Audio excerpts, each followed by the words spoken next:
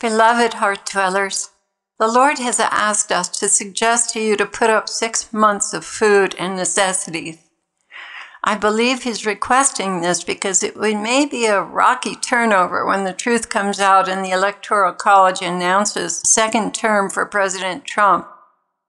So please don't get carried away with the holidays or COVID. Be sure to keep up your intercession and supply food and necessities ahead of time. And please do not starve yourself to death by fasting. Choose a reasonable fast such as abstaining from foods that aren't good for you anyway, such as sweets and sodas. Fast as you can, and do not deprive yourselves of sleep. Be sure to get plenty of sleep and food. If you deprive yourself too far, so that you're getting sick or weak, that's a sign that you need to back off and lead a little bit more of a normal life. So I'm asking you all to provide for yourselves and others as best you can now. As far as storage goes, we've heard that metal trash cans with lids bungeed down are the most secure containers against critters. And also bay leaves and flowers and grains protect them from bugs. I understand that roots also keep well if you pad them with straw. Have necessary medications and over-the-counter meds that you use on hand as well, in case things are not available for an extended period of time.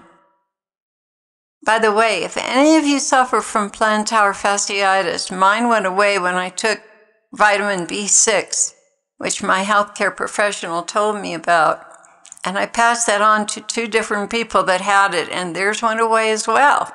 And by the way, if any of you suffer from plantar fasciitis, mine went away when I took vitamin B6, which my healthcare professional told me about. It went away in 3 days. And every person I've told about it who had that problem has been cured with a B6. It's amazing. Anyway, please also keep on hand soap, toilet paper, gasoline, candles, and other necessities. Dried fruit hydrates really, really well and is a refreshing replacement when fresh fruit is not available. And don't forget pet food and kitty litter if you have cats. These are just some precautions the Lord is recommending for you. As in all things, we have to trust Him and leaving all else in the Lord's hands. If you are living in His will and believe in His promises, it is not unlike Him to extend your food supply when you seem to be running out. After all, the scriptures talk about the multiplication of loaves. The same for gasoline and other necessities. And a solar electric system is also a very good idea for backing your electricity up in case things should go down.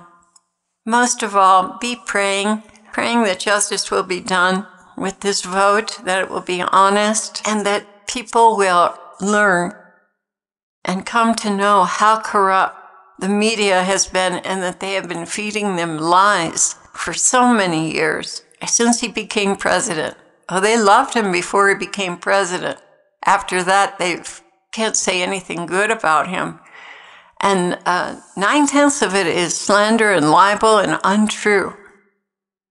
We're looking for alternate sources for information now, and I can give you a couple things that we've found that we know are favoring conservative news. Judicial Watch is very helpful. Tom Fitton, Fitton, is the president of the Judicial Watch, but he puts out Twitters. The Epic Times is very, very good. Truth and Tradition, fact-based, unbiased, accurate news. Newsmax, Robert David Steele, Project Veritas, and it's wonderful.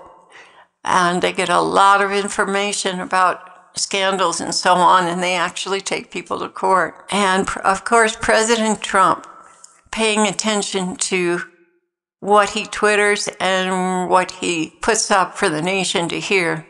Sean Hannity on Fox and Tucker Carlson also. And another organization called The Blaze. and Molly Hemingway on the media. So that's about it for now that I can share with you. The DEFCON, DEFCON warning system is a good place to find out what's going on around the world for where wars are and battles are and that kind of thing. It measures the likelihood of certain events. Also, RSOE, EDIS, EDIS. That's excellent. They have tsunami information, they have tsunami maps, earthquake maps, disaster maps, even accidents are chronicled from all parts of the earth. Big accidents or big events, forest fires, everything. So they're an excellent source, and they're in Eastern Europe. Again, it's called RSOE, EDIS, EDIS. 2 words. These are places where you'll get conservative news that is true.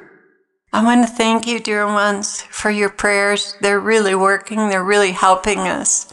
And thank you so much for your donations. We have a beautiful community of 12 people, one of them being in Taos and the rest up here. And that's pretty much our limit, except several are going to be leaving on a mission trip soon.